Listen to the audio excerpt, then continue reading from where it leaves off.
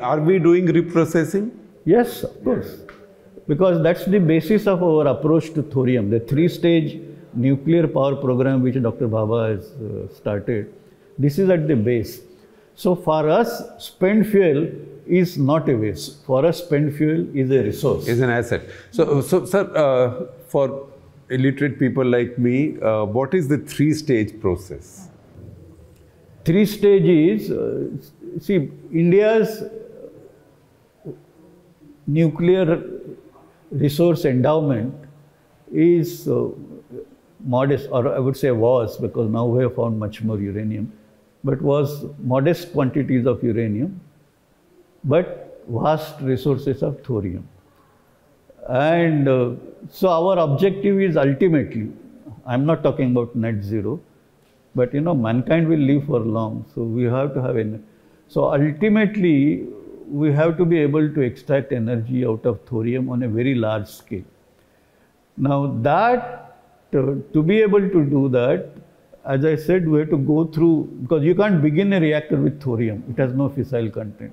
So you have to begin with uranium, and then as I said earlier, go through fast reactor. And so fast reactor is the same as fast breeder reactor. Fast breeder reactor.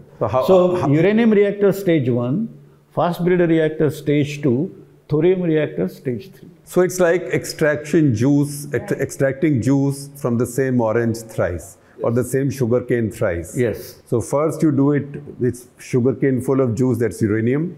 So you take it out, then you take it to fast breeder reactor, which squeezes it more, and then you take it to a pressurized heavy water reactor. No, thorium reactor. Thorium reactor, yes. The thorium reactor, again, there could be variations, but let's not go into that detail. Yes. But so our whole indigenous design is pressurized heavy water reactor. Yes, that is the first stage. First stage. For uranium. For uranium. For uranium, and then we go. Yeah. So, so what I was telling was that we are pursuing this three-stage program, in which reprocessing is an important. So we are not throwing away spent fuel. We are throwing away nothing. Nothing. So against, let's say, if you talk about typically 1 ton of waste, which arises as a result of first stage, or as a result of, let's say, a country which does not adopt reprocessing.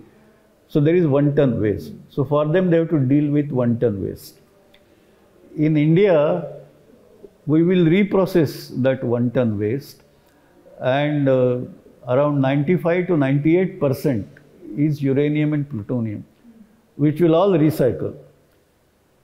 So my waste has become just 2% to 5%. Now out of this 2% or 5%, of course we have shrunk that much, but we have now developed technologies in India where you can separate long-lived fission products, you can separate these actinides, and if you take them away, then the rest of the waste, its half-life, instead of thousands and tens of thousands years, it will reduce to a few hundred years.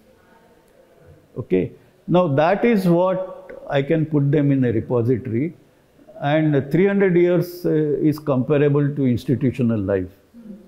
So while I am keeping it under institutional control, all that material will decay down, and I can say that in that institutional life, 200, 300, 400 years, its toxicity should come back comparable to, for example, a uranium mine, which has been existing in nature.